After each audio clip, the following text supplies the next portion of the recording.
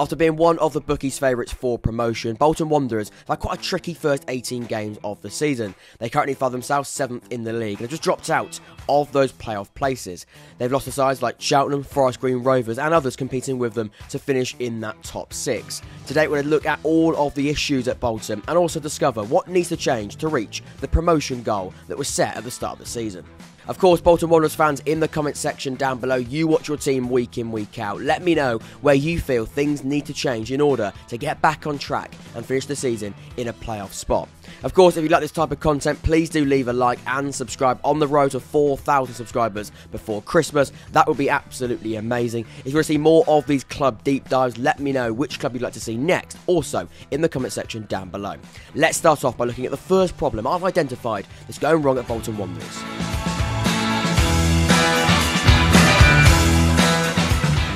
This season, Bolton Wanderers have only scored 19 goals. The current team's in that top 6, averaging 33.3 goals. That's a difference of 14.3 in total. When looking at the shots, they've currently had 148 shots, meaning 129 of those efforts haven't ended in a goal. That's a current conversion rate of only 9%, averaging 1.1 goal per game. When looking at the expected goals for table, Bolton Wanderers are exactly in the middle with an expected goals of 12.48. That's not horrendous, but you've got the likes of Burton, Accrington and Wycombe all with a higher XG. Burton, Accrington currently struggling in League One and Wycombe notoriously not ever having a high XG under Gareth Ainsworth. When looking at actual open play goals, they've only got 12, which sees them 17th on the table. Burton, Accrington, Fleetwood, Cambridge and Bristol Rovers all have more. That for me is a big concern. Then we're looking at open play shots. They have 148, seeing them finish 13th on the table. The stats there, XG, actual goals, shots from open play, all are very, very low and not in and around the sides we currently can see at the top end of the League One table. Now this graphic is really interesting. You can find all of these on the website called The Analyst, and it shows where a side is dominating an area on the field. It's clear to see Bolton in control across the majority areas of the pitch, other than in and around their opposition's penalty area. Now that's a big concern. They do not have control of their attacking zone.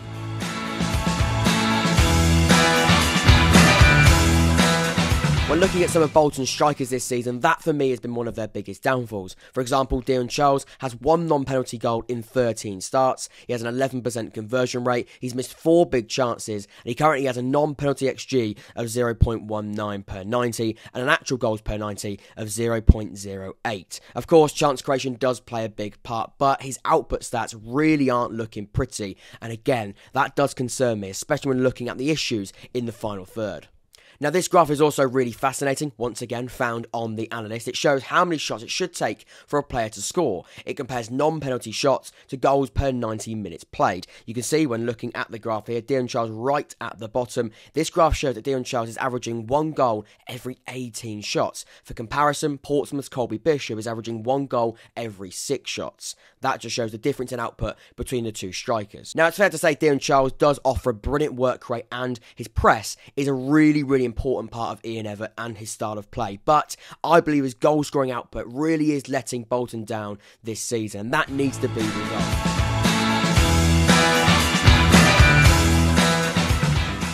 So what is that solution? It's important to mention Budvarsson has only started 3 games so far this season. Fitness, illness and Evatt fancying Kunchunga over him have all been reasons why he's had limited minutes. The question then has to be, why is Charles and Kunchunga's partnership not working in the final third? Now many Bolton fans have suggested the pair are quite lightweight and together lack that physical presence up top. So, is that where they're lacking someone like Budvarsson? Could he be the solution to their attacking woes? Or they might just dip into the market in January, like many Bolton fans have suggested. But who can be available? Will it be another loan signing, or can they bring in someone permanent to partner up with Dion, Budvarsson, or maybe even Kunchunga? A really difficult position that Evatt finds himself in right now. Let me know, Bolton fans, what would you do? Budvarsson, does he deserve an effort now he's trying to get fully fit, or do you dip into that window?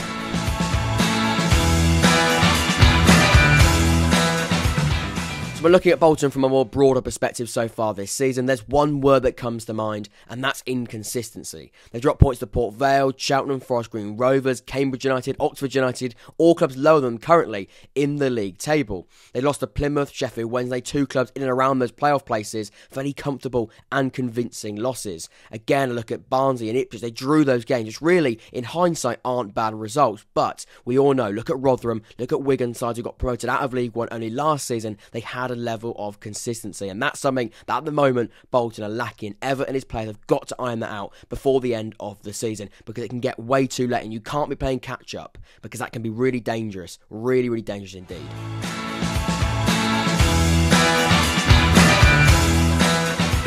And finally, I believe January could be such a significant month for Bolton Wanderers in a positive and negative way. Keeping hold of some of their loanees could be so pivotal when looking at the remainder of the campaign. For example, Connor Bradley played such a huge role in Bolton's system, with 5 goal contributions and 4 big chances created from right wing back. Things have slowed up recently and question marks will always be there. Has he been exposed? Have they been found out? But he has shown the technical ability and the form to be a top player in Sky Bet League One. There now are rumours of Bradley being recalled in January from Liverpool, and that does put Bolton in a situation where they're in danger of losing such a key player. Evatt remains confident that they won't see Bradley be recalled and he will be a player at Bolton Wanderers until the end of the season. But articles and fans do have other ideas and are suggesting that it couldn't be the best of Januaries if Bradley is recalled back from his current loan spell. And like I said right at the start, Bolton Wanderers fans, please do let me know. Am I looking at the right things? Am I looking at the wrong things? Give me that feedback in the comment section down below. That really would be much appreciated. Maybe you're not a Bolton fan, you want to see another club have a deep dive. Let me know which club that is also in the comments below. Maybe give me a reason behind it as well. I really look forward to doing more of these. I enjoyed the research of this as well. Hopefully the final product is okay. Please leave a like and subscribe, and yeah, I'll see you next time. Busy weekend in Sky Bet League One. Can Bolton get back on track starting from match week 19?